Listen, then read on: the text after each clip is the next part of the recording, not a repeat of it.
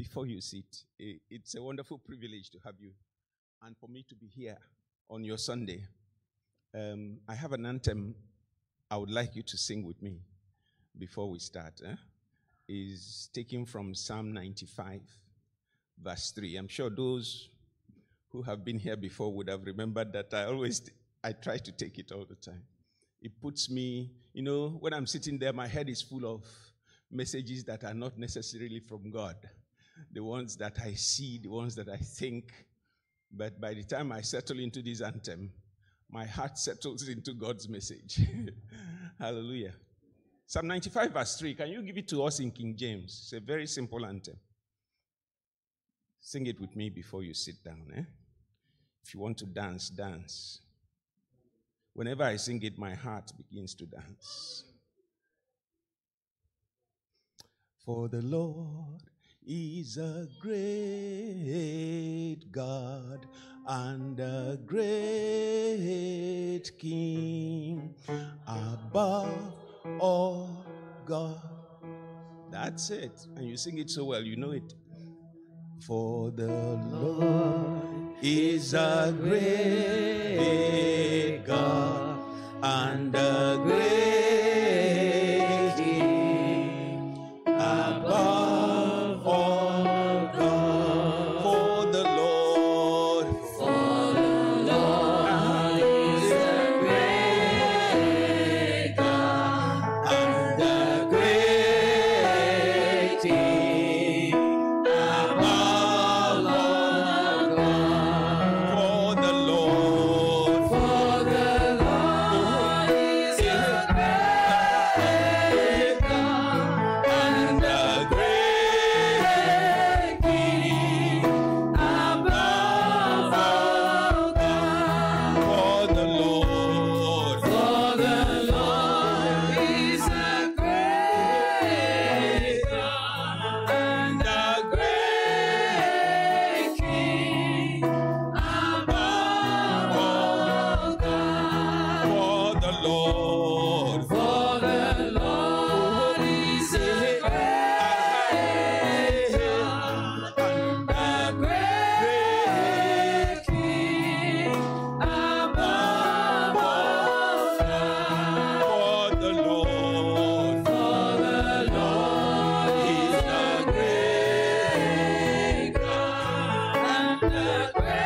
above all God. For the Lord is a great God and a great King above all God.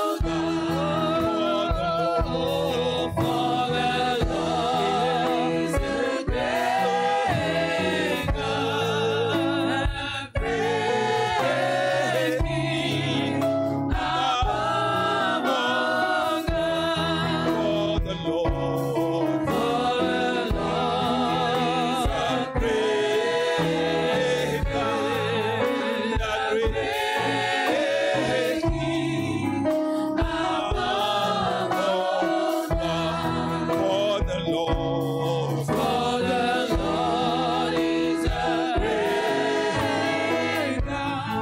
and a great King above all God. For the Lord is a great King above all God.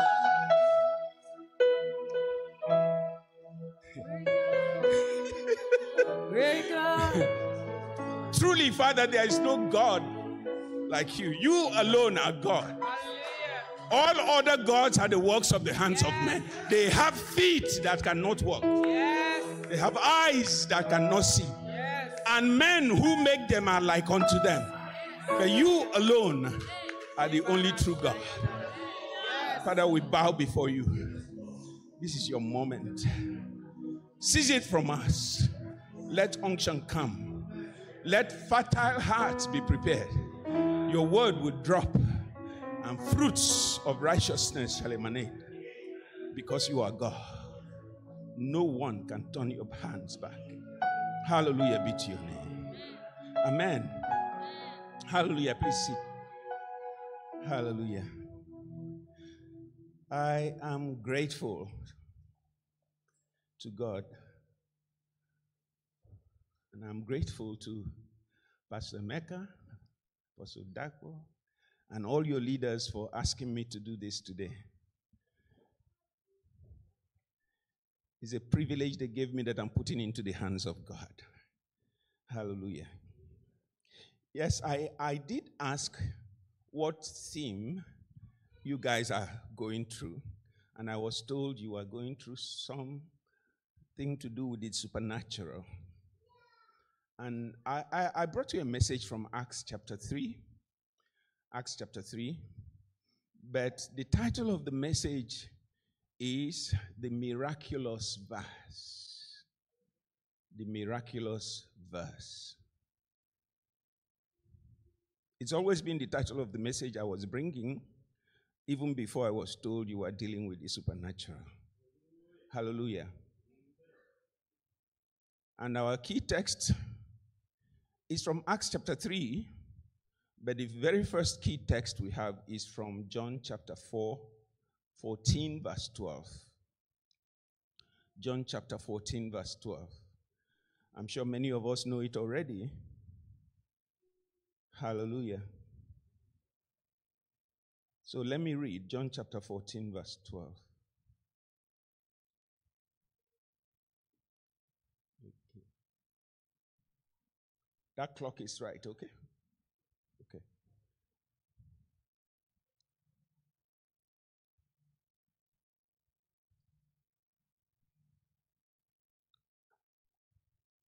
John chapter 14 verse 12.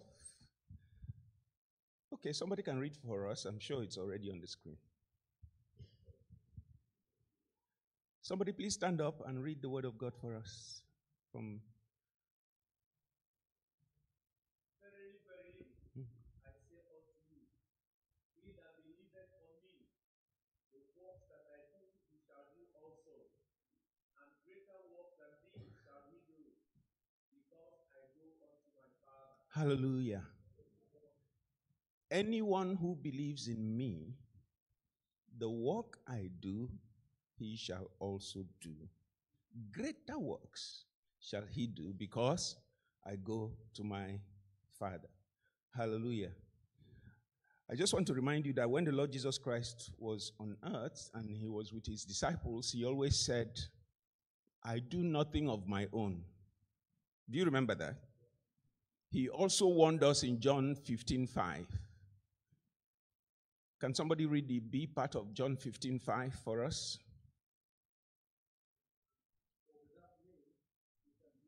Without me, you can do nothing. When he was here, he said, I do nothing of my own. It is what I see the Father do that I do. It's what I hear the Father say that I, because the Father was in him. And this time he's warning all of us that we can do nothing without him. He said to the disciples, it is better for you that I do what? I go away. It's expedient for you that I go away. Because when I go, the Father will send his promise to you. He will send you what?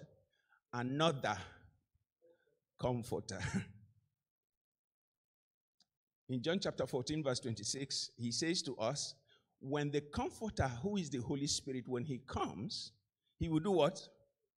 He will teach you everything. He will not only teach you everything, he will remind you of all the things he has said. So we go back to John chapter 14, verse 12. He says, these things that I do, you will also do, and greater things. He died on the cross to fulfill his words about us. Nobody can take us away from him. That's why he went to the cross. And anybody, he says, anybody who believes what he did on the cross. These things that I do, he also will do. Anybody who believes it, the things that I do, you will also do. And greater things you will do. Why? Because he's going to the Father.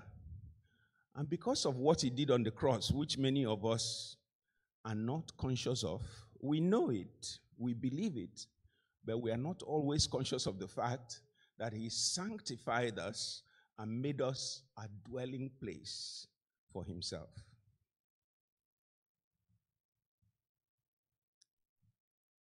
So you and I today are a dwelling place for who? The Father, the Son, and the Holy Spirit. Hallelujah. I like this. The faces when I say it sometimes, because for some people it's a new stuff, isn't it? How is he there? Our brother led us this morning and he read Isaiah 55 for us. My thoughts are not your thoughts. You know, the way I like that is, I do not think like you. That's what God is saying there. I do not think like you. So when he says something and you try to figure it out through your thought, you're wrong already. When he says something, the only option is for us to believe it.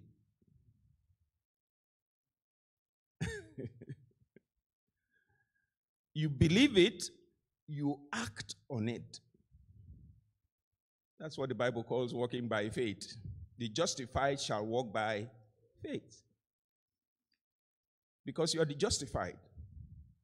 He made you to appear as if you had no sin. Because on that cross of Jesus Christ, he carried your sin. That's what God did there. Do you want to figure that one out? You cannot. You just have to believe it. And when you believe it, you see the results. Anyone who believes in me, these things that I do, she shall do, and greater things shall he do, because I go to the Father. He says, if you abide in me and my word abide in you, the Father and myself who will come to you, who will come and abide in you. That's where they are now. Okay, so for this not to be a puzzle, let's look at the miraculous verse. And for me, the miraculous verse is from John chapter 3, verse 3. Is it there? John chapter 3, verse 3. You remember the man Nicodemus. Nicodemus was a member of council. He was one of the leaders of Israel.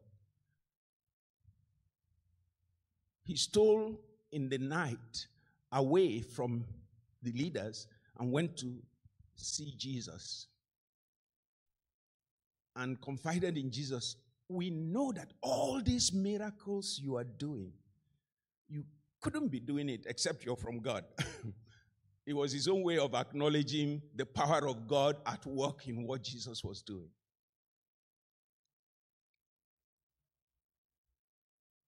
But Jesus turned to him and said, can somebody read that for us, please? John chapter 3, verse 3. Jesus answered and said to him, most assuredly I say to you, unless one is born again. Okay. Jesus answered and said to him, most assuredly I say to you, unless one is born again, he cannot see the kingdom of God. Hallelujah. I call it the miraculous verse because many people are looking for miracles, aren't they? And we're exploring the supernatural in our church. Yeah? And Jesus is saying, except there is a condition. A man be born again, he cannot see The kingdom of God. The kingdom of God is where God is ruling, where all these miracles are coming from. The true ones. The devil has his own. I hope you know. Even in Nigeria, many churches are of the devil. Their pastors are magicians. They are producing the signs left, right, and center.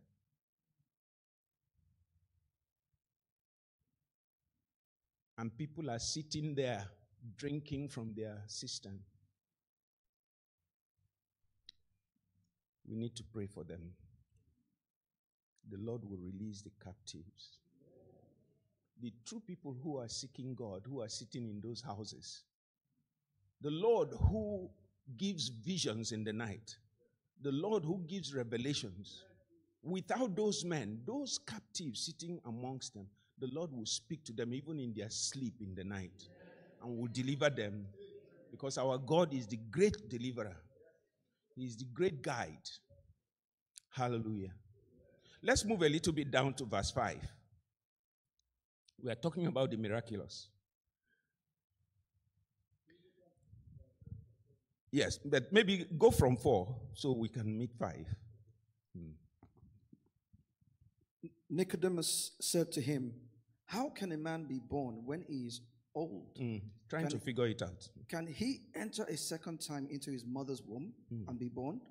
Jesus answered, "Most assuredly, I say to you, unless one is born of water and the Spirit, he cannot enter the kingdom of God." Hallelujah. In verse 3, he says he cannot see. In verse 5, he says he cannot enter. So the kingdom of God is a physical place. And Jesus is not saying when you die. Hello? Jesus is not saying after your death you will enter the kingdom of God. He was saying right here, for you to recognize that what I'm doing is from God, through the power of God, you have to be able to see the kingdom yourself. You have to be able to enter the kingdom yourself. Then you can experience the same power of God that you are testifying to.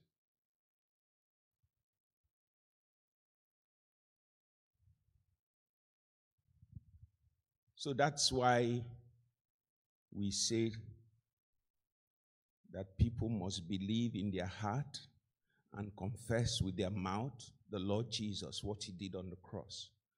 Otherwise, they will not come under the rulership of Jesus. Jesus is our king. And we are kings also.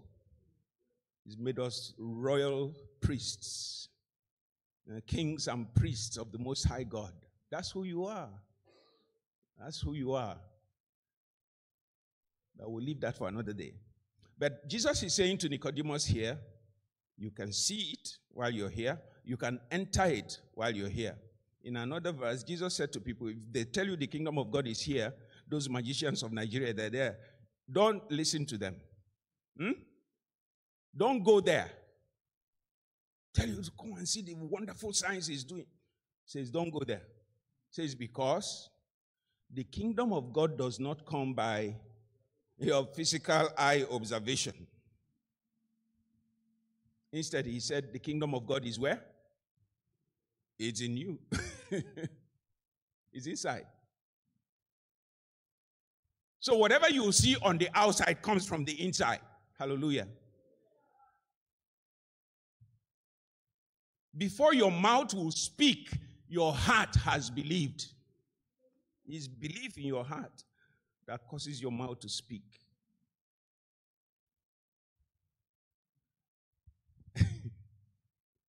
God is awesome. I was going to share a testimony, but I'll just tell about it. That at one time, I read the scriptures. I'm sure you read the scriptures, yeah? Genesis to Revelation. You must. You must. Just read. I'm not talking about studying. Yes? Some of you may have heard me say that before. Just read. Read from Genesis. Stop after 7 chapters. Tomorrow continue until you finish the Bible. Just read. Don't worry. Because of the new creature you are, when you read, you go somewhere. When the Holy Spirit comes, he brings it up and teaches you with it.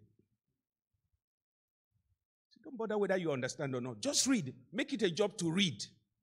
Finish it. When he comes, he will go where it is and bring it and teach you about it. But if he comes and there is nothing inside, he will tell you, you haven't put anything here. Hallelujah.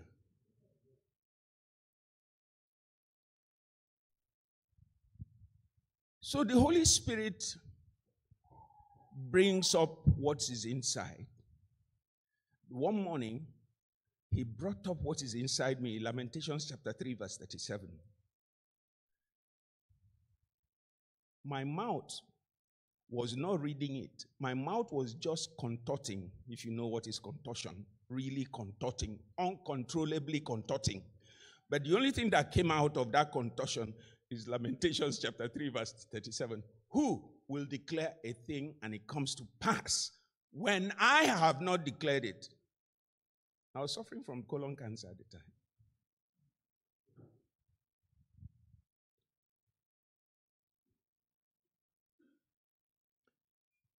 Well, let me cut the long story short. I'm standing before you, free of colon cancer.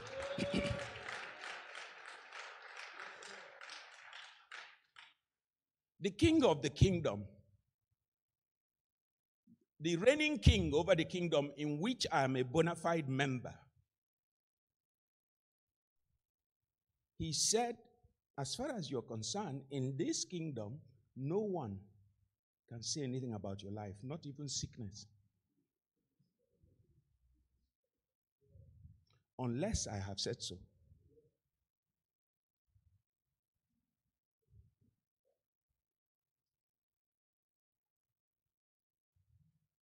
If you go to Isaiah 30, I'm not sure of the verse, but I think maybe it's around verse 20. He said, the way King James says it, when I give you the bread of adversity. Try verse 20. Isaiah 30. 10 or 20. Forgive me. I turned 70 last year, so I don't always remember everything.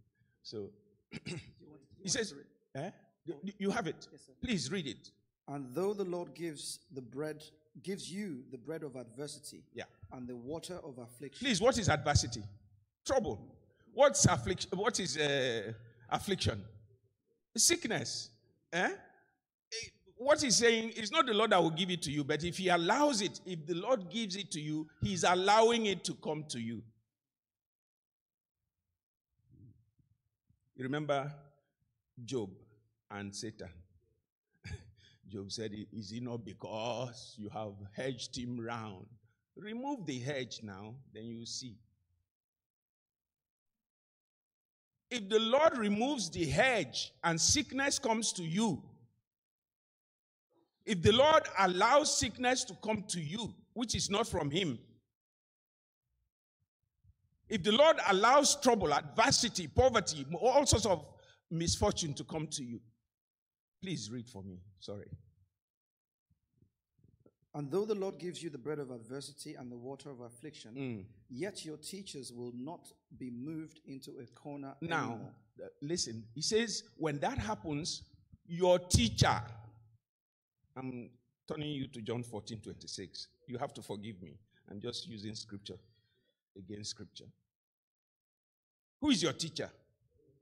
He says he will no longer be removed to a corner because he's with you. You're not recognizing him. You don't even know that he's inside you.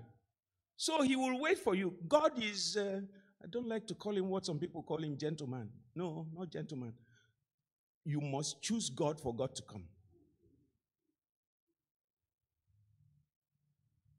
He says your teacher normally will be removed in a corner watching you. Let's see what my daughter will do.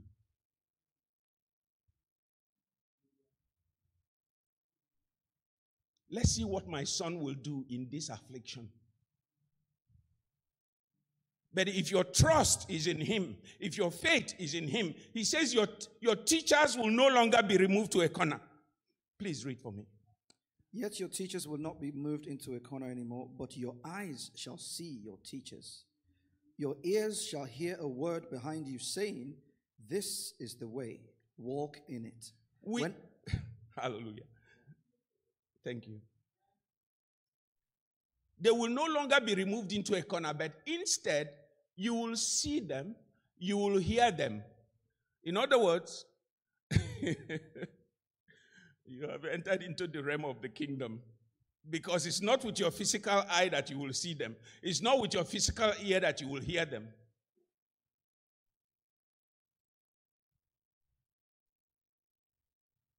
And you will hear him say, my daughter, in this affliction, just turn right. Oh, at that corner, turn left. And suddenly you're out. Say, praise be to the name of Jesus. I was watching a program yesterday and somebody was saying they were debating UFOs in America. I think it was Tucker Carlson or something like that, one popular American journalist, They were debating about UFOs. He says that America has sophisticated intrusion detectors, that if any spacecraft was coming from outer space into our environment, those detectors would have detected them, but none has ever detected a credible UFO. So Tucker Carlson said, UFOs are a spiritual phenomenon. In other words, they don't have to come from somewhere into our atmosphere. They are already in our atmosphere. That's what he was saying yesterday. What am I saying to you with that?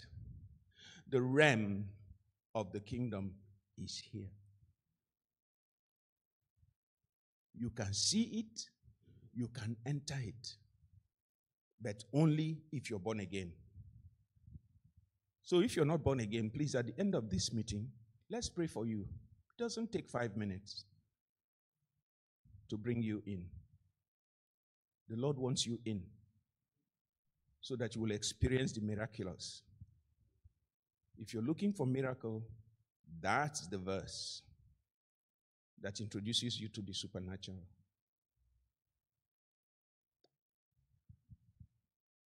So, let me move from there and go to Acts chapter 3.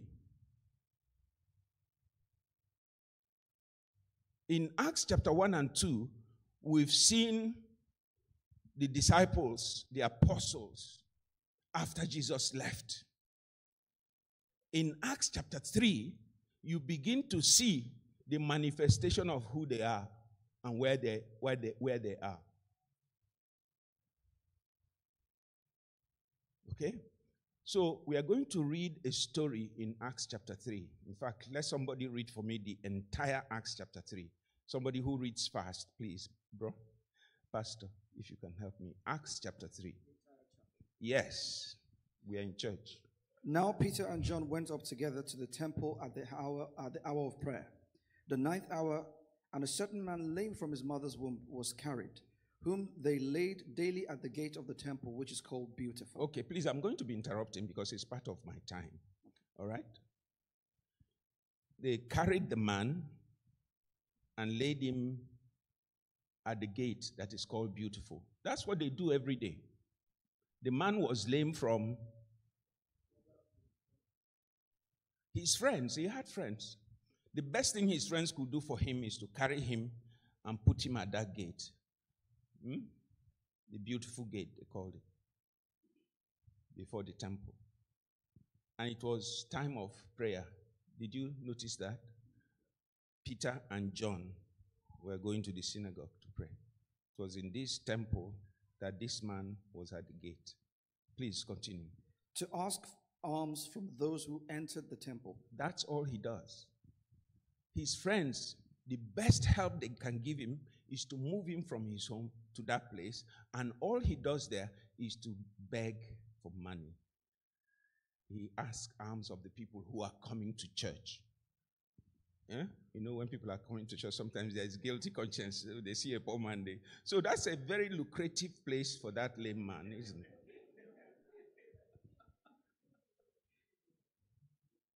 Everybody who passes gives him something. Go ahead. Who, seeing Peter and John about to go into the temple, asked for alms.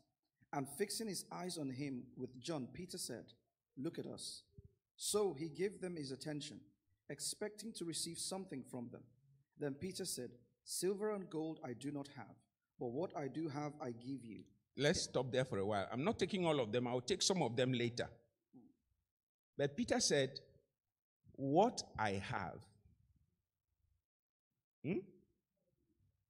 is what I can give you. You're expecting something of me. I know what it is. I don't have that kind of thing."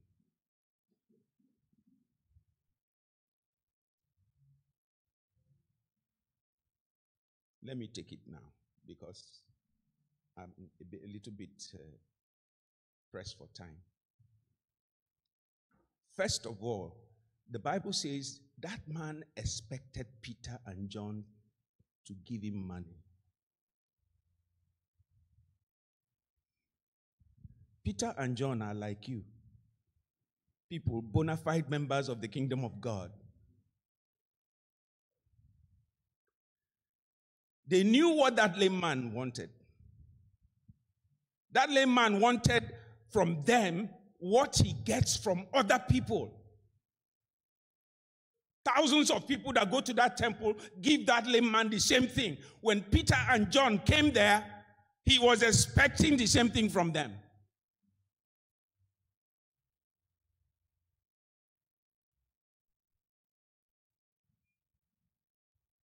But Peter and John knew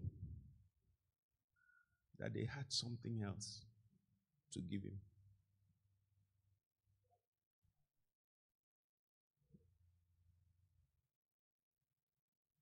My brother and my sister, I'm stalling because I want you to think about yourself. This message is for you.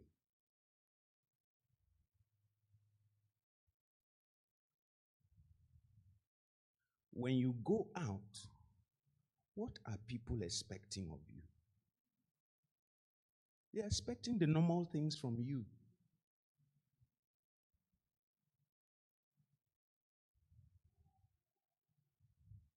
And you are actually responding to them in the normal, not knowing that you're a daughter of the abnormal. You're a daughter of the supernatural.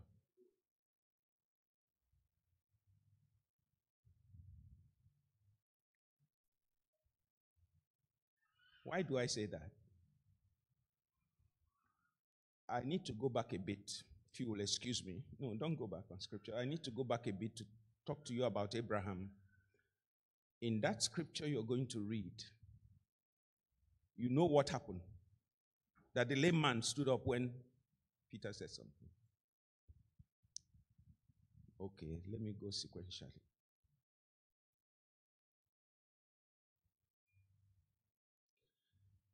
The covenant of Abraham, do we know about it? The covenant that God cut with Abraham. Yeah? You know the covenant of the seed of the woman. Yeah? When Adam and Eve disobeyed, or rather, when sorry, I was watching something yesterday and these things come to my head. Somebody was saying that it wasn't Adam that sinned, that it was Eve that sinned. I'm not the one saying it. So I said, somebody said. Yeah? It was Eve that sinned. It was Eve that actually disobeyed the word. If you read, especially Paul, you will have the same understanding. But Adam's own problem was worse than Eve. Because Adam was made in charge of the whole earth. And he submitted the whole earth to the devil by eating too. So somebody said he committed treason. How can God give you authority? You hand over the authority to Satan, enemy of God. That's treason.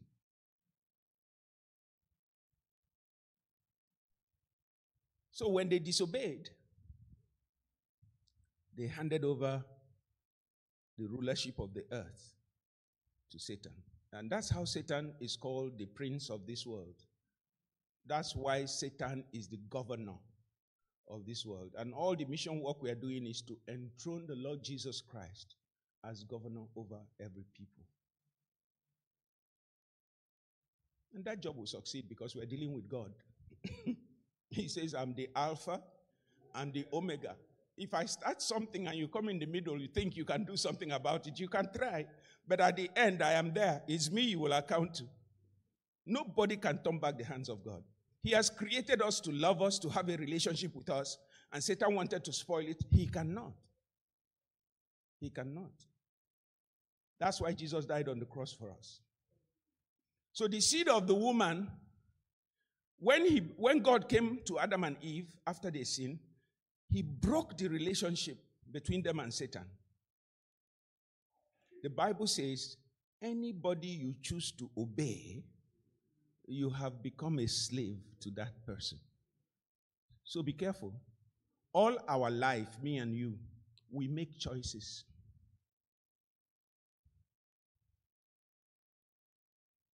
What choice are you making in every moment of your life, both at work and at home? Everywhere. You're making choices. Are you choosing God? It's our life. That's how we stay on track. We are supposed to choose God all the time if we know what he has done for us. So God broke that inadvertent covenant that they entered into with Satan. The Bible says God put enmity between Adam and Satan. In other words, hostility. God put hostility between them. He broke that covenant. He's a God of covenants. He replaced that covenant with what he called the covenant of the seed of the woman. A man will come out of a woman without the interference of men. And that seed is what will crush the head of the serpent. That's the one that will take away sin. That's why Jesus was born to die. He came to die, to take away sin.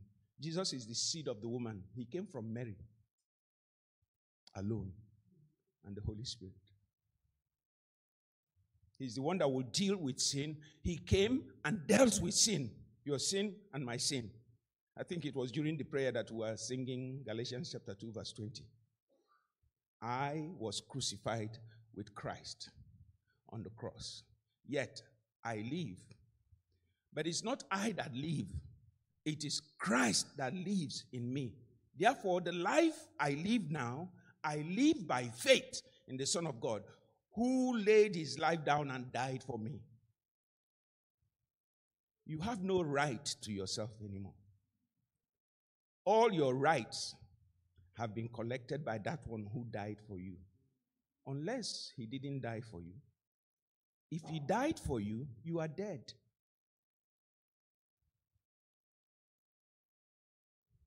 If Christ died for you, please, my brother, my sister, you are dead. You have to act dead. In other words, you don't choose for yourself. You choose for Christ. That's how it works out. Anything you will do is what Christ will do because it is his life that was exchanged on the cross for you. I want to say here that death on the cross is the center of our life. And if you're going to deal with people around you to help to reconcile their souls, you must understand what happened on the cross. Because these people who you're going to meet, they deny that death. If you're talking to our Muslim brothers and sisters, I don't have to tell you too much about them. They're increasing, aren't they? And they will come to you. They deny that death. They said he didn't die. But some of you are debating whether we serve the same gods or we don't serve the same God. No, we don't. If Christ did not die on the cross, then we are wasting our time. He died on the cross for you and I. He took away your sins and gave you his own righteousness. His righteousness was exchanged for you.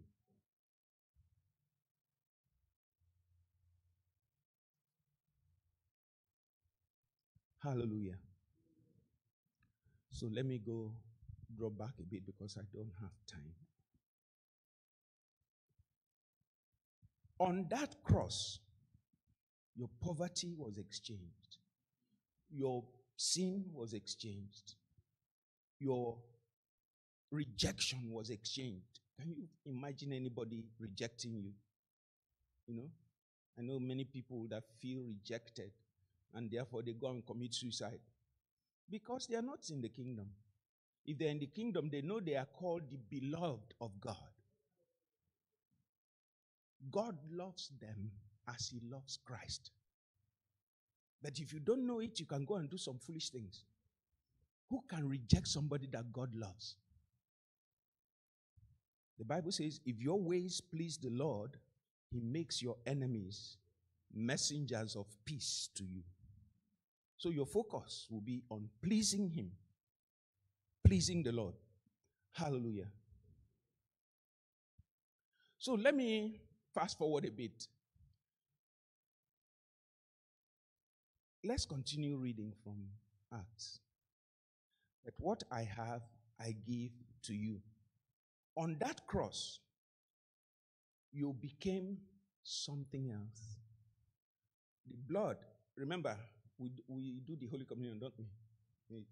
And when we lift up the cup, the Lord Jesus Christ says, this cup is the new covenant in my blood. That's what he came to do. To pour out his blood on our behalf so that we can enter back into the place of glory. Remember,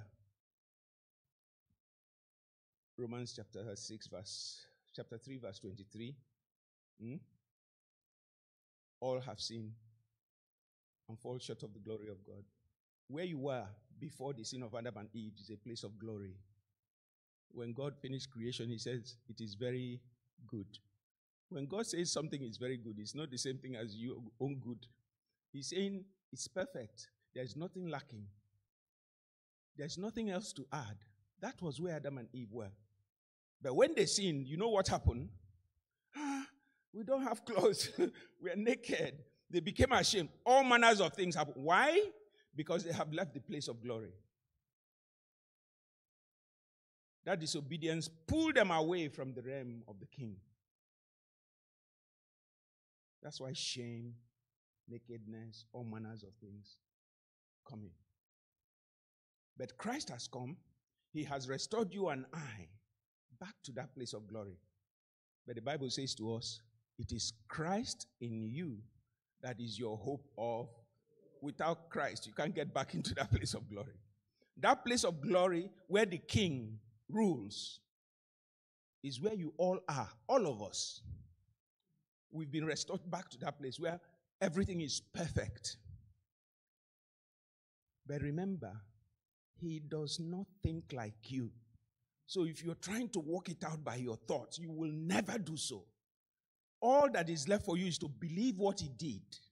Stand on what he did, act on it, and you will see those things your physical eyes cannot see, your physical ears cannot hear.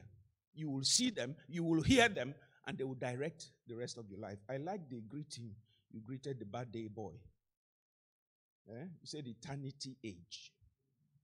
Because that's what he will continue. He has eternal life right now. It's not a matter of he will die at 99. No, it doesn't stop there.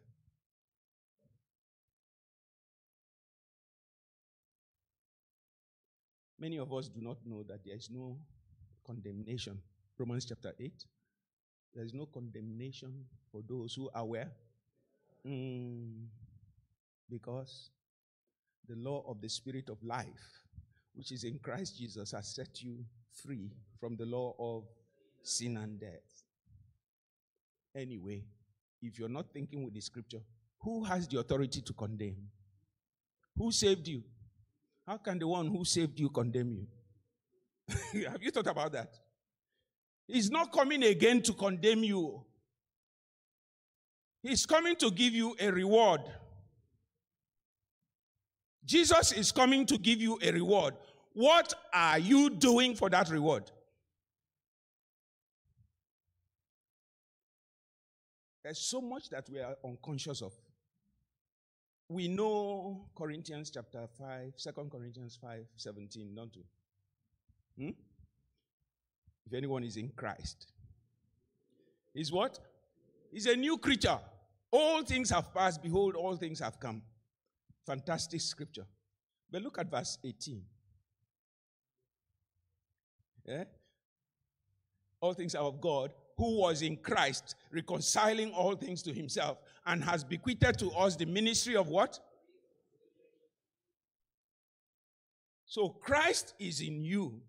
One job Christ is doing is reconciling the whole world to himself. Wherever you are, whether it's in your family or in your workplace or in the street, the greater one that is in you is interested in the souls of those you are interacting with. If you don't know it, you won't do anything. But Peter and John knew it. The man was expecting them as normal people, but they knew they were supernatural people. They were not normal people. There's something called grace which they had. I'm sure I've mentioned it here before. But my own definition of grace is a capacity that you have that is beyond your own ability. Write it down. You can interpret it in very well. You will see that it's correct. It's a capacity that God gave you on the cross. That's who you are now. Is you plus that capacity. And that capacity is Father, Son, and the Holy Spirit. Hello? Yes. Is you, the Father, the Son, and the Holy Spirit. So people are expecting you to do something for them. But you know there is Father, Son, and Holy Spirit all in one person. Are you going to exclude them? That's a choice you make. But Peter and John, they knew silver and gold we don't have. But what we have, we'll do what? In the name of Jesus, rise up and work. He had that name. He knew that the Father, the Son, and the Holy Spirit was with him, and he put that into action. The kingdom became effective. The supernatural happened. All because he knew it, he stood on it, he acted on it. And the Bible says strength came into the man's legs, and he started leaping all over the place.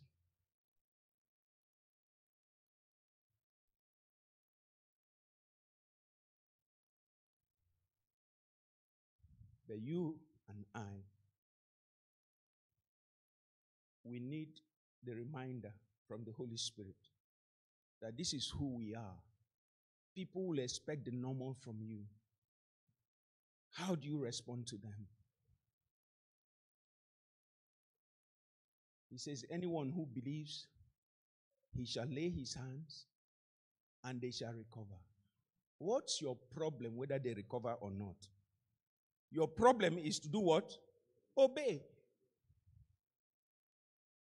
Just lay hands. The result is his own.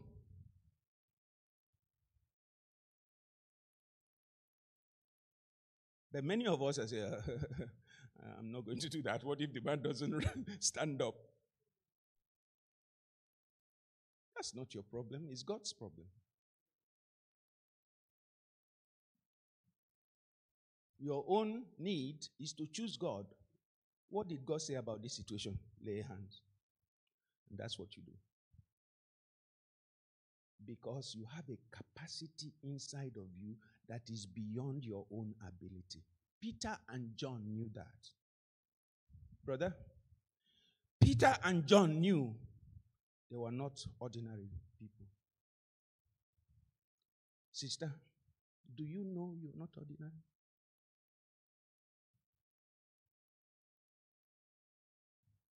Do you believe the word of God? Do you stand on it? Do you act on it? That's what it means by walking by faith. Oh. It's not some spiritual jingoism.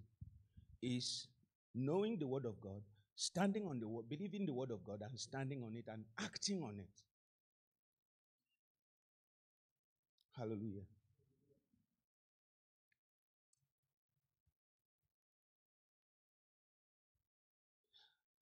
And Peter, fastening his eyes upon him, I'm reading verse 4. Can you read from verse 4 for me? Just read 4 and 5. And fixing his eyes on him with John, Peter said, Look at us. So he gave them his attention, expecting to receive something from them. Okay, stop it. Yes, sir. 2 days ago, I was in Glasgow and I was speaking to a pastor friend of mine. And I told him I was preparing this message. And I mentioned this passage for him. I said to him,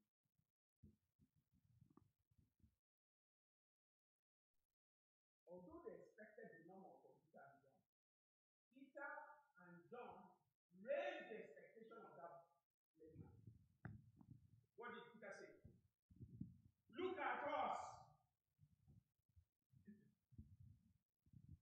It's okay. It's working. Okay. Sorry.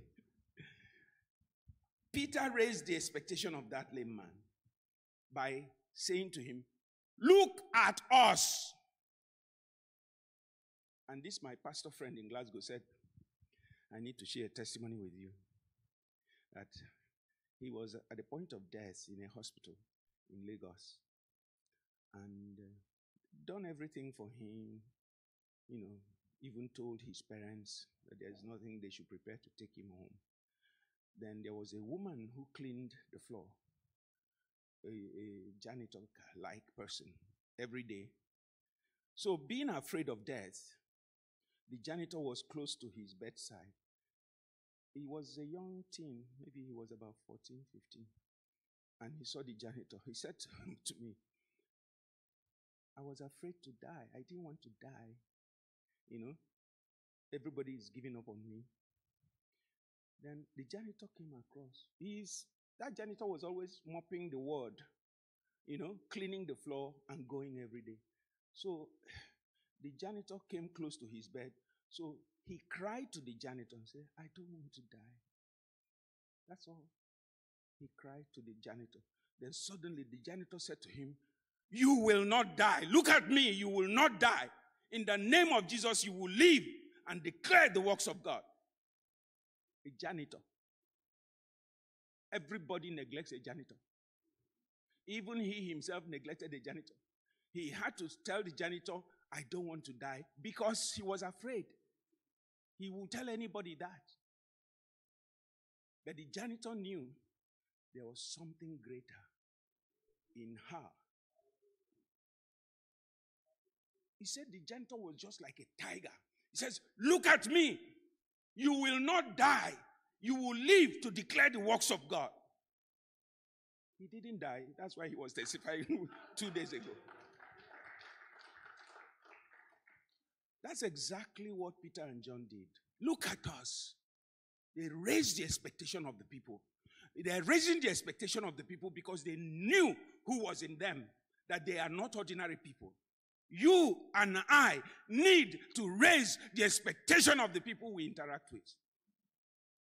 Because Father, Son, and Holy Spirit, it's not a story. If God is lying, who are you?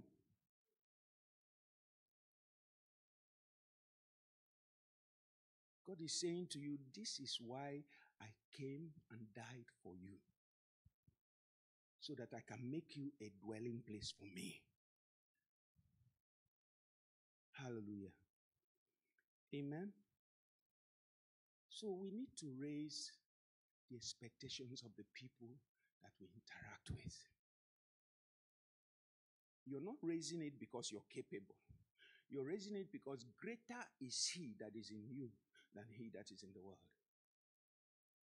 You have a capacity that is beyond your ability. What's the point of having it? You have it because many people need to know it and feel it and come to him. Because the essence of this, we are going to stop reading the scripture there because my time is almost up, is that man was running all over the place, giving glory to God. And people were wondering, how did this happen? How did this happen? They knew the man. They've always seen him. They knew he was lame. Even that morning, they saw him. How come he's leaping and dancing all over the place?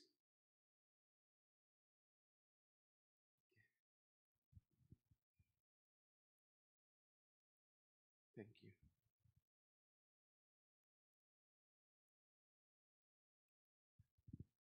you. So now I have a little more time. Let's read the scripture and see what Peter said to them. From verse 5. Please read for me.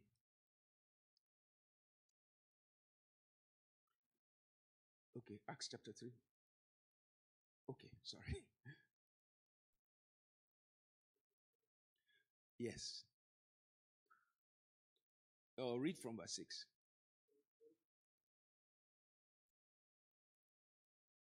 Then Peter said, "Silver and gold I do not have, but what I do have I give you. In the name of Jesus Christ of Nazareth, rise up and walk." And he took him by the right hand and lifted him up, and immediately his feet and ankle bones received strength. Hallelujah. Amen. Continue reading. Let's finish it. So he, leaping up, stood and walked and entered the temple with them, walking, leaping, and praising God. And all the people saw him walking and praising God. Then they knew that it was he who sat begging alms at the beautiful gate of the temple.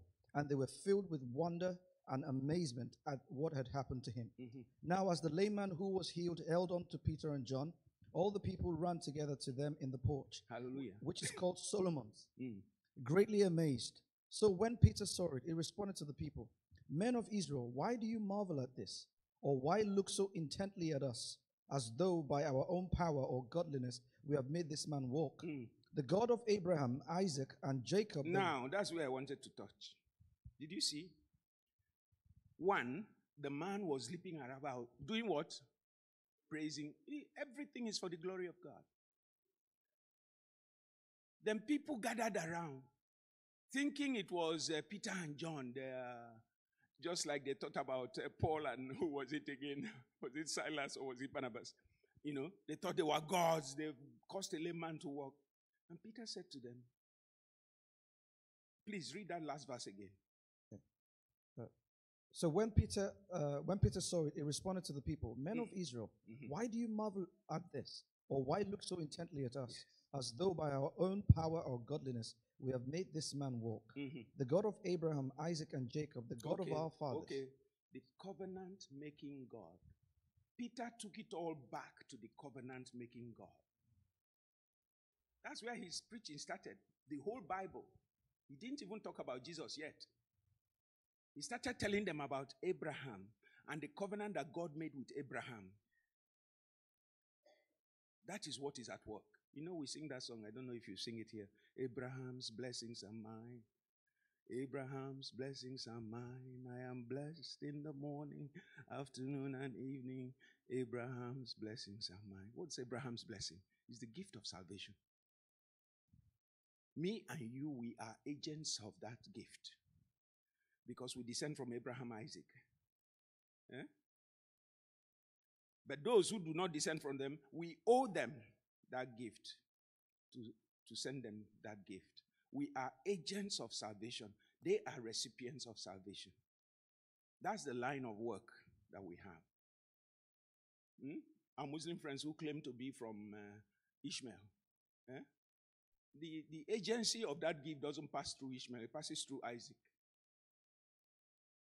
And you are a descendant of Abraham, Isaac, and Jacob. It is that covenant that ran and came to Jesus. And that's why Jesus lifted up the cup. This cup is the new covenant. God made a new covenant in the blood of Jesus. Anybody who believes in it. That's why he says you have to drink my blood and eat my flesh. Many people didn't understand that, but remember, God doesn't think like you. The life of Jesus is what is in you. It prepares you for that life. Please read. Let's go to the end now. Okay.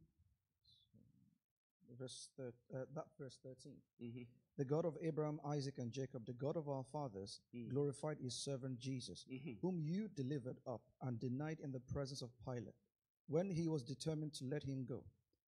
But you denied the Holy One and the just, and asked for a murderer to be granted to you, and killed the Prince of Life, who God raised from the dead, of which we are witnesses. Verse 16. And his name, through faith in his name, has made this man strong, whom you see and know.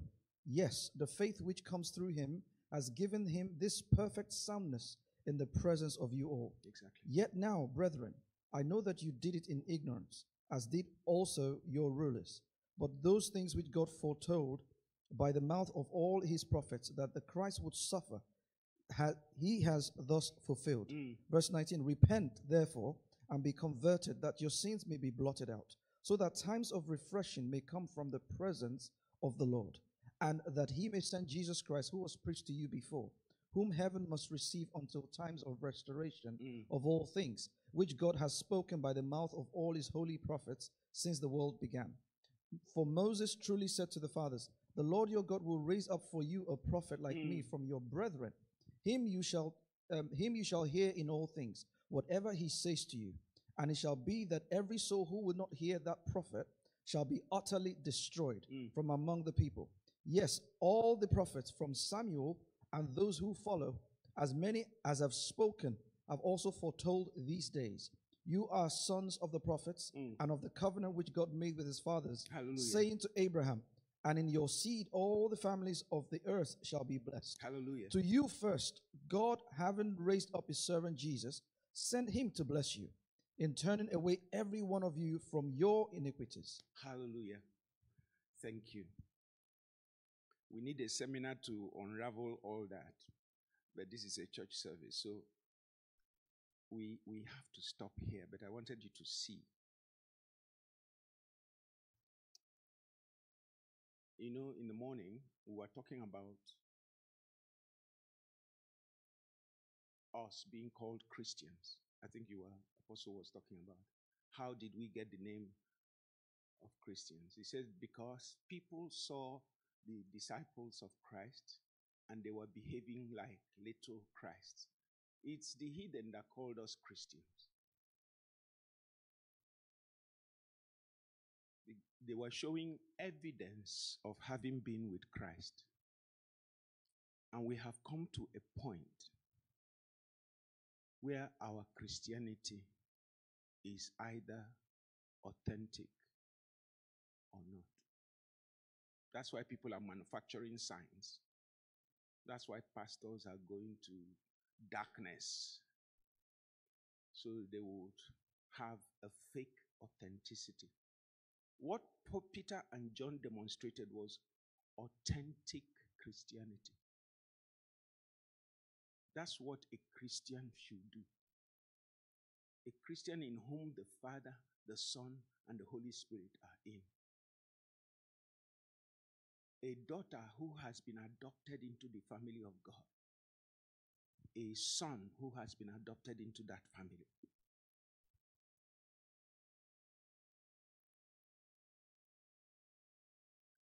You haven't been adopted into that family to live anyhow. We said our God is a covenant making and keeping God. Our God is a covenant between who? Father, Son, and Holy Spirit. God manifests in this to us human beings. If you read throughout the Bible, you will see the manifestations of God as Father, or as Son, or as Holy Spirit. In these three persons. That's the covenant God. And that's the covenant God that has brought his daughter into that friendship. So you're number 4 in that Trinity. Theologians here will have to excuse me, yeah? I'm not saying I'm not theologically right by what I just said, but that's the only way I can explain it, yeah? God is a friendship between Father, Son, and Holy Spirit. And he has brought you into that friendship by the death of Jesus on the cross, which you believe. So there are 4 of you in there now. You and them. And because they are covenant keeping, there is nothing Jesus is meant to do. Only Jesus will do it. There is nothing the Holy Spirit is meant to do. Only the Holy Spirit will do it. There is nothing the Father is meant to do. Only the Father will do it. You read throughout Scripture. Remember in the Garden of Gethsemane, Jesus said, Father, is it not possible that we could take this cup away? But that's not why I came. I came to do this, so let's go. And the Bible says his face was set like a flint to go to Jerusalem. Yeah, that's why he came. There is no alternative. You remember Sodom and Gomorrah? When he came, when Jesus came, you wonder why. When Jesus came to prove, to test and see that the reports they are getting, God is getting about Sodom and Gomorrah is true. He first stopped with who? Abraham. Remember that story? 3 men that visited Abraham. And Abraham did what? Quickly worshipped, and they accepted his worship, which means they are not ordinary angels. Because angels don't accept your worship. You know, God was amongst them. So he went to cook and gave them to eat. Then Abraham interceded for God, Sodom, and finally he left. When he got there, of course, Sodom and Gomorrah was as was reported to God. And the Bible says, he then commanded fire from heaven. And many people are confused, especially our Muslim friends. Say, oh, the Lord on the earth commanded fire from the Lord in heaven. Before the great fire burnt through Sodom. Why am I telling you this? Because the end of all things is in the hands of the Father. Nobody can declare the end of any matter. Only God can. Father can. So when he proved it, Father, the fire came. Remember when the apostles were asking him, when will the time of the end be? He said, don't worry about that. It's not for you to know. Even the Son of Man does not know. That information is where? Is in the Father. A covenant-keeping God, they have roles, and they have brought you into that role. And 2 Corinthians chapter 5, verse 18 and 19 is saying that one and only role for you in that covenant is to reconcile people. Stretch out a hand of friendship to other people. Jesus will draw them to himself. Whether they are your children, whether they are people you meet in the street, whether they are your work colleagues, stretch out your hand. You have entered a powerful friendship. And you need to relate with people in friendship. That's why they asked him, what is the greatest commandment? What did he say? Love the Lord your God. And your neighbor as yourself. That's the whole essence of that. That's why you're here. If not, they would have taken you away from here. This is not a place for you. Heaven is better than here. He's left you here so that more people can come. The fullness of the Gentiles will come in. Hallelujah. Amen? All right. Now, we need to reason with ourselves and ask ourselves a few questions.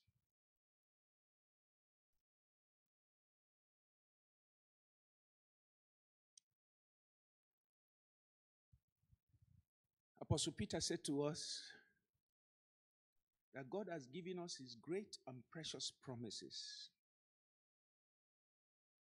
And it is those promises that will enable us to partake in the divine nature. What's the divine nature? You've already been brought into the divine nature. You've already been brought into the family of God. The king of the realm where you are is Jesus. But God has given you promises that will enable you to partake as a bona fide member of that. Okay?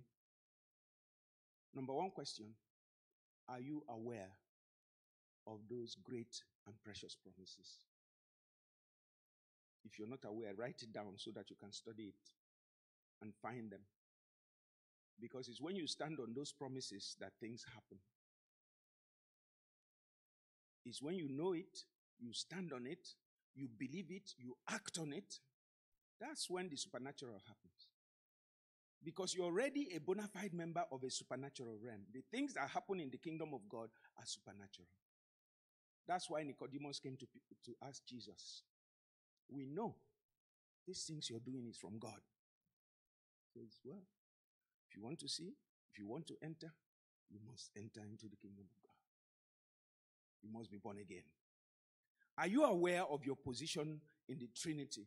My teacher in Lagos, Dr. Keonuzo, calls it quadrinity.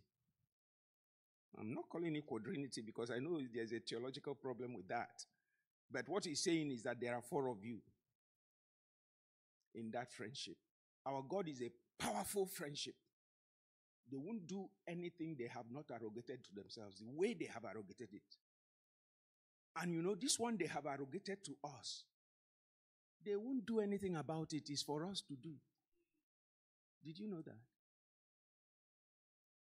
I would have told you another parable, but I don't have time. That's the parable of the field marshal. I've shared it here before. You know, soldiers marching to eternity. God is at the head of the march. Yeah? We are like soldiers for Christ. Are we not? What kind of soldiers are we? A ragtag army. People who are doing what they like, although they are trained to be soldiers. Some of them will refuse to wear their shoe because they don't like shoes. They carry their shoe in their head and they are marching to eternity. And very soon, they will develop blisters on their feet, right? People who have blisters on their feet, will they march very quickly to eternity? It will slow down everything.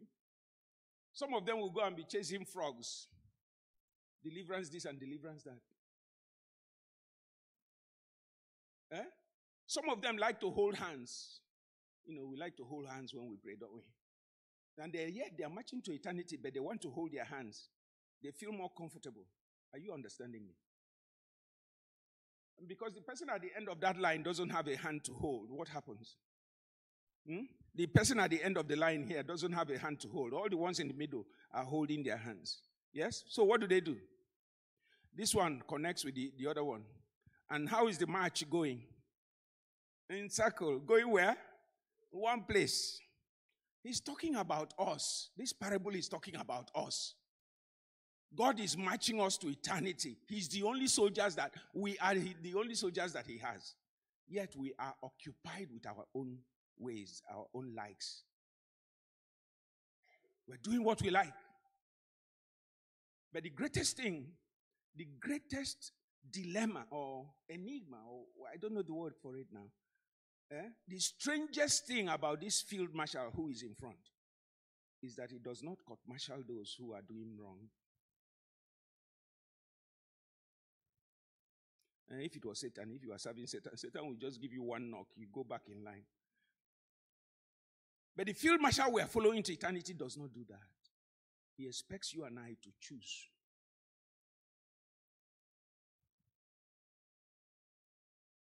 We are the only soldiers that he has. And that's the position we have as adopted sons and daughters. The scripture says, so long as the heir remains a child, the inheritance is reserved. But when he grows up into sonship, he becomes an able representative of the Father, exercising every authority in his heritage. I don't know if you've ever read Psalm 2. It says, ask of me,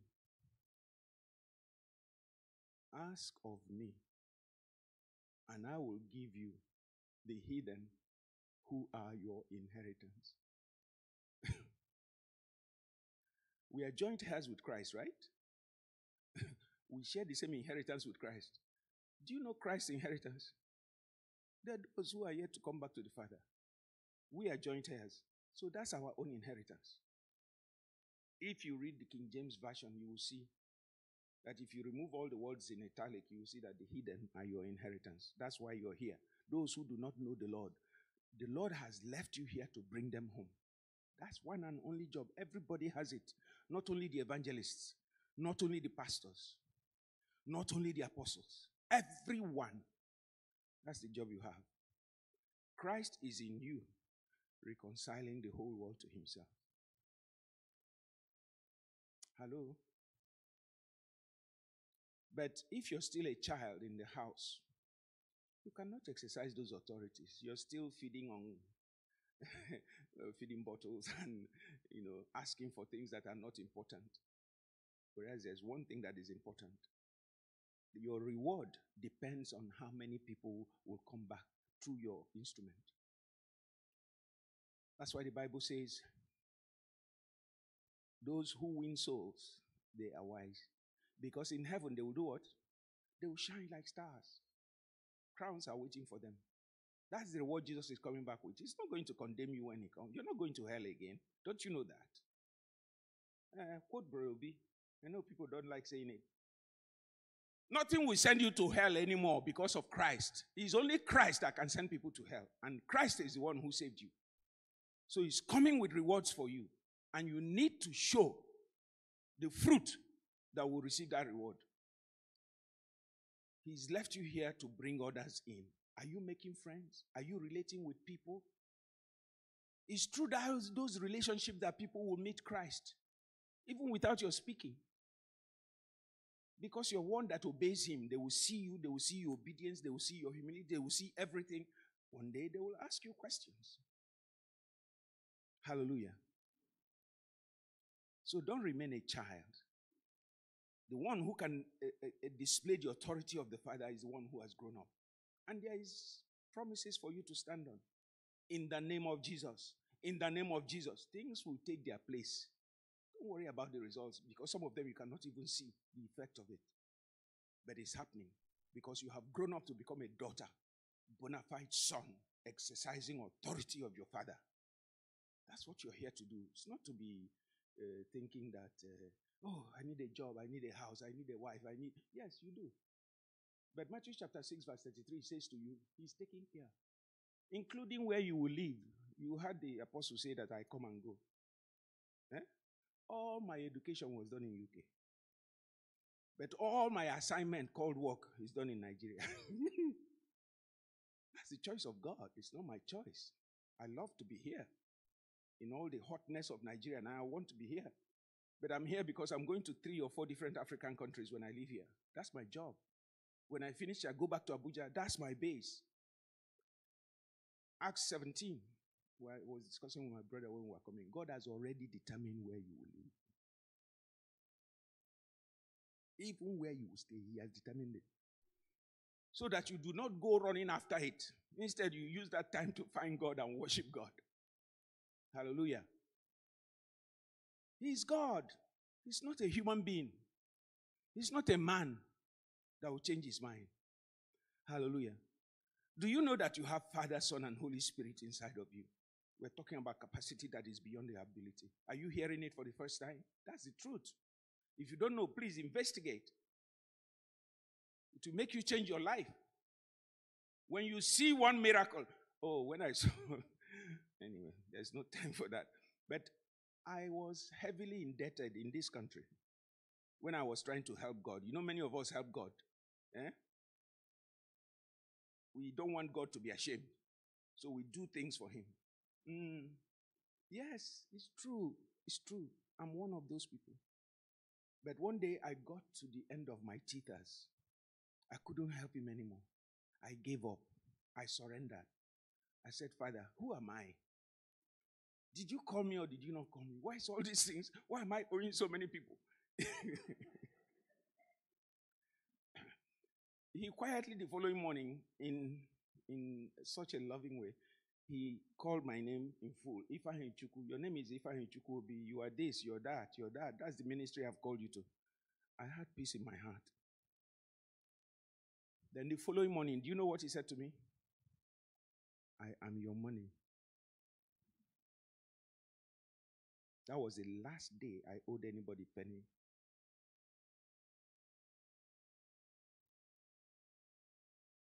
He says, I am your legal tender. That's the language he used. I am your legal tender. Before then, because I didn't have money, I used to ask my brother, I need money. Say, sell the house now. Pray, let somebody come for the house. Nobody will come for the house. Those that will come will want you to dash them the house. But when I started living in the reality that he is my money, it's where he commands that I will go. It's what he wants me to do that I will do. Do you know Capro? He mentioned Capro. I work with Capro. It's a missionary agency that was originally Nigerian, but now it's multinational.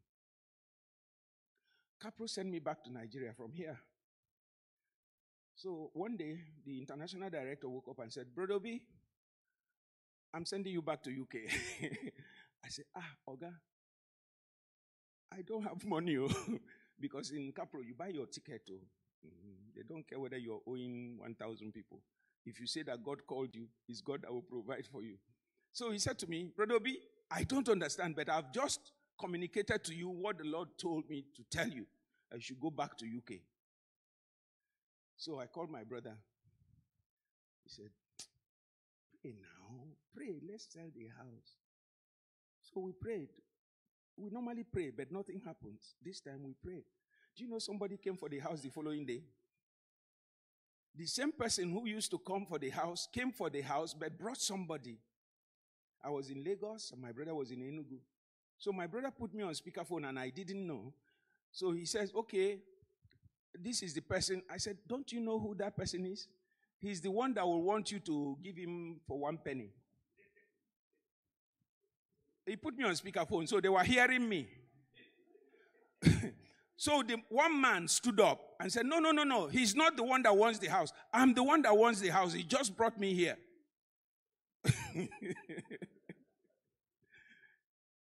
So my brother said, tell them what to buy, how much to buy. I said, you're the oldest one now. You're the one to tell them. He says, no, I want you to tell them. My brother is also a minister, or was a minister of the Assemblies of God Church. He says, I want you to tell them. So because that agent man was there, I doubled the price of the house. Yeah. Because I knew he was going to price it down. You know.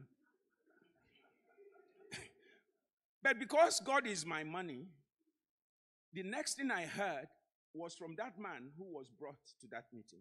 He said, is that all? I thought he was mocking me. I thought maybe spiritually he understood what I was doing by doubling the price of the house. He said, you get your check tomorrow. Tomorrow the check was there. My brother called me. I said, clear the check now first. He said he's already phoned the bank, and the bank said the money is there. The following day, the check was speedily cleared with cash. I bought my ticket and I returned to London. I cleared all my debt. What am I saying? God is true. We just have to walk with him. It says, can two walk together except they are agreed? You have to agree with God. He's a covenant-making and covenant-keeping God. He never misses his part. That's why we sing praise to him and say he's faithful. He doesn't change.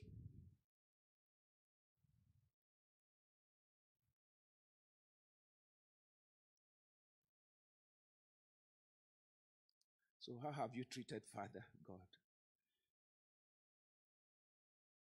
In your recent past, how have you treated him? I want us to think about the questions I'm asking us because we want to pray about them. Then if there are difficult issues we need to pray for you to come out, then you come out, we pray. But as we are going through these questions, I want you to review them. If it is possible, write them because you must repent. What is repentance? You must change your mind. If you don't change your mindset, it's not going to work.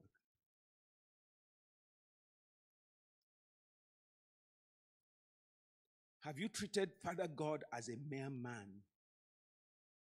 When you talk about God, do you think you're talking about your fellow man, your fellow woman, somebody who can say something now and change his mind tomorrow? Is that the way? Review it. Because it could have been so. Could have been so.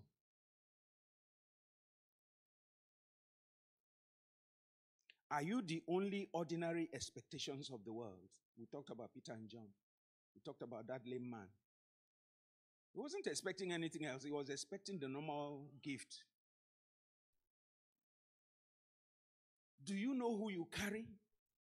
I don't know. There is one Nigerian singer, Victoria Orenze. He says he walks with the Father, he walks with the Son, he walks with the Holy Spirit. So she does not walk alone. Sing that song. Maybe you will get to know I know, I'm not asking you to do it now, but I'm saying practice that song that you're working with the Father, Son, and Holy Spirit. Because that's who you're working with. You see, practice makes. I like telling the story of my first trip to Atlanta. By Delta Air. Delta's hub in America is Atlanta. So if you get there, every equipment in that airport carries the logo, the slogan of Delta. Our culture fuels our success. In other words, their success comes from their culture. Culture is what you have done over and over and over and over. So if you don't practice these things, they will not displace the old. You have to practice walking on by faith, believing God, acting on the word of God. By the time you do it over and over, it becomes part of you. It's by practice. The old will not be displaced except the new displaces it.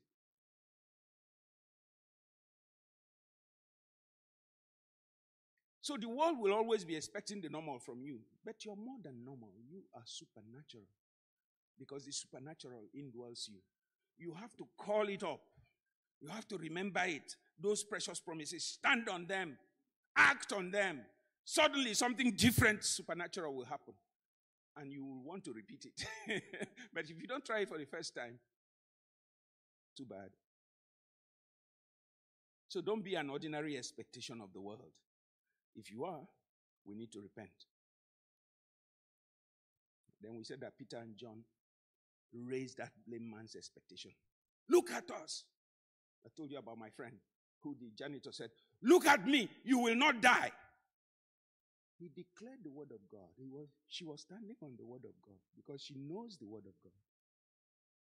And it is the word of God that raised that man from the bed of affliction.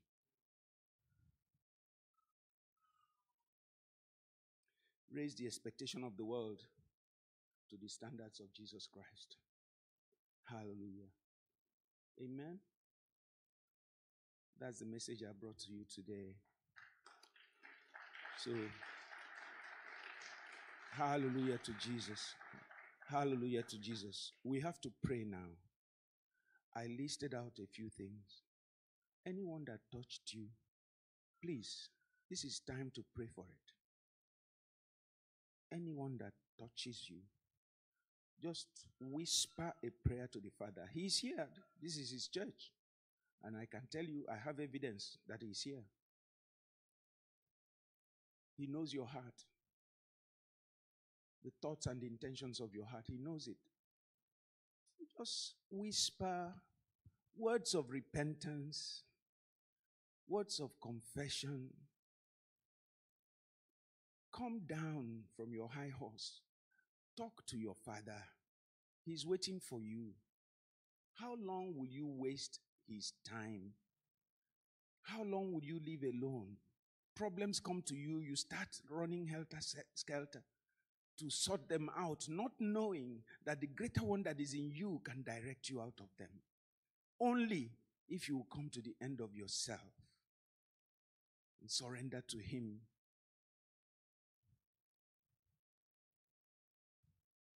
Burdens are lifted at Calvary.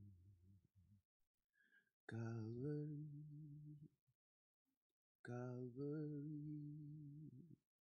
Burdens are lifted at Calvary. Jesus is very near. Burdens are lifted at Calvary. Calvary. Calvary. Roll it over to him. Roll over whatever issue it is you're grappling with. Roll it over to him. Say, Father, I roll this matter over to you. Because he is here. He is here. He is with you. Roll it over to him. Roll it over to him. He knows the thoughts and the intentions of your heart. It is with the heart that you believe, and it is with the mouth that you confess. The confessions you make must come from your heart.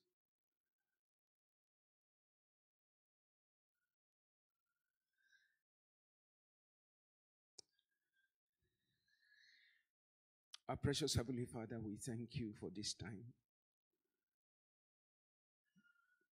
You are here. You have heard the words of your children. Everyone that is true in his heart or her heart, Father, I ask that the heavens will open and that speedy answers will come to them.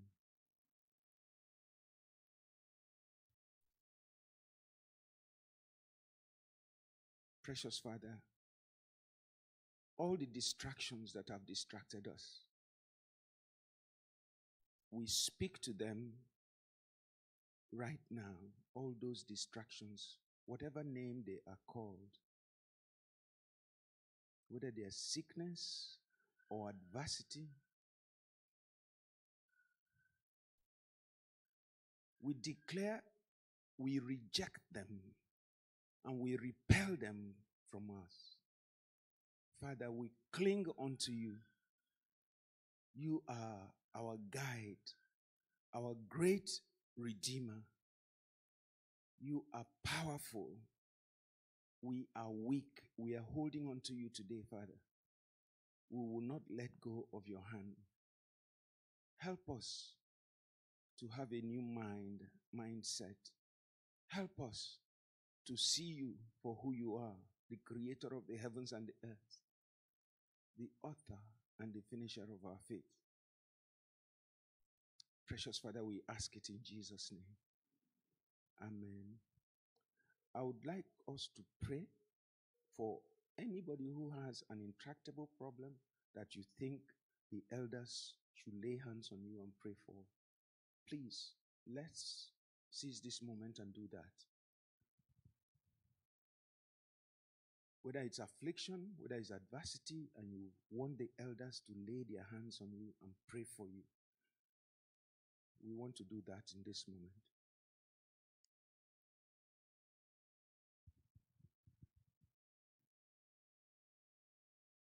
Please, you confide to the pastor so that we can pray specifically. Please. We want to pray. Come. We want to lay hands on her. Sister, wait. We want to take it one after the other. Yeah? Yes. Just a quick prayer. Just confide on the pastor.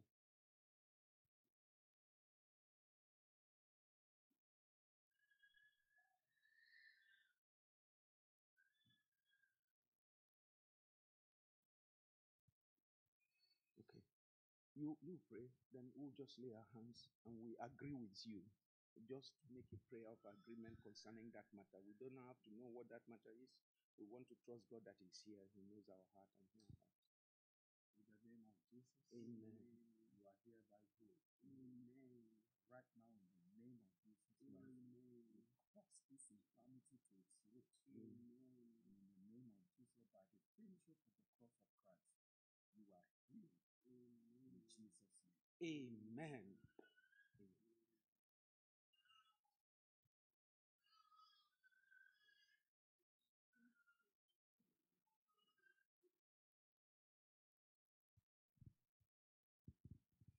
Father, we thank you in the name of Jesus.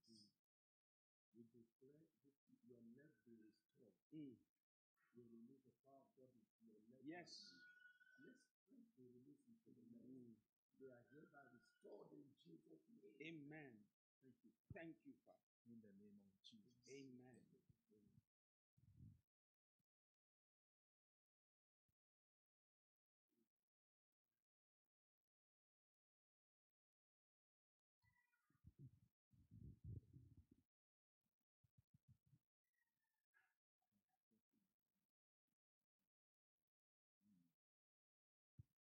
Father, we agree over our body. Yes. Let every pain around your chest be removed in the name of Jesus. Amen. You're going to find out that your chest is light and that pain is gone. Yes. In the name of Jesus. You need favor. The Lord bless you and encamp you round about with favors today. Yes. What seems to be coming and not reaching you, we release it to fully come to you right now in the name of Jesus. Amen. Amen. You are accepted. Yes. And Lord, we thank you, Lord. We receive that employment in the name of Jesus. Amen. Amen. Hallelujah.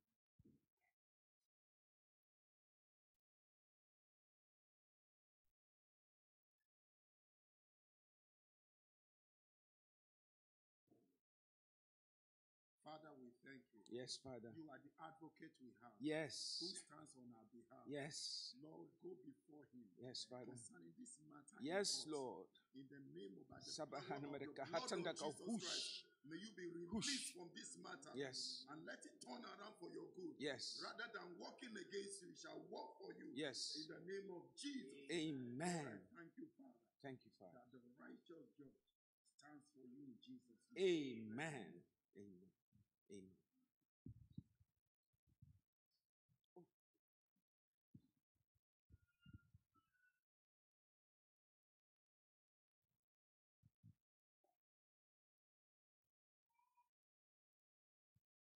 Father, in the name of Jesus Christ, Amen. I thank you, Lord.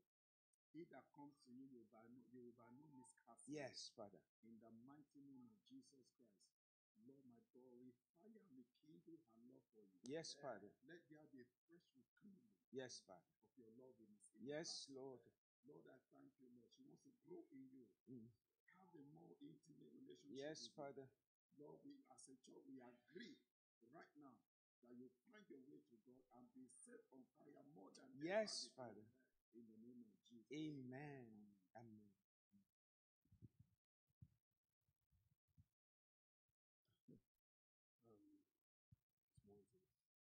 Yeah. Father, in the name of Jesus, your son has asked for intimacy. Yes. Lord, in the name of Jesus, right now, receive that intimacy. Yes, Father.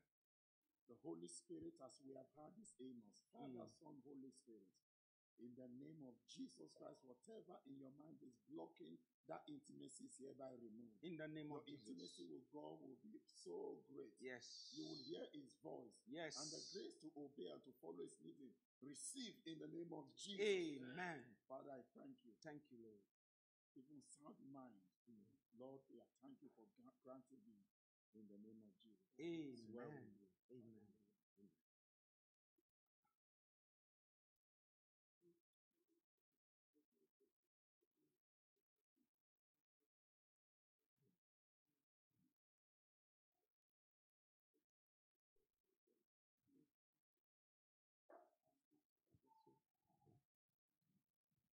Father, your word says that believe in the Lord Jesus, you shall be saved, you and your household. Yes.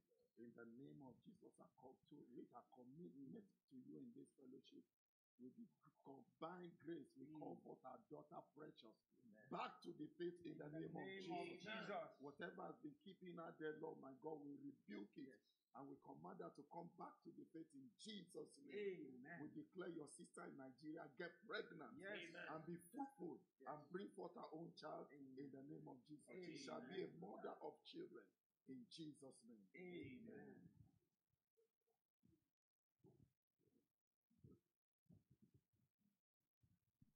If there are more people, maybe they can come afterwards. Later. Yeah. Okay, yeah. So we're going to pray for Mama. Now, if there are more people after the service, the leaders will be here and we'll continue to pray. Hallelujah.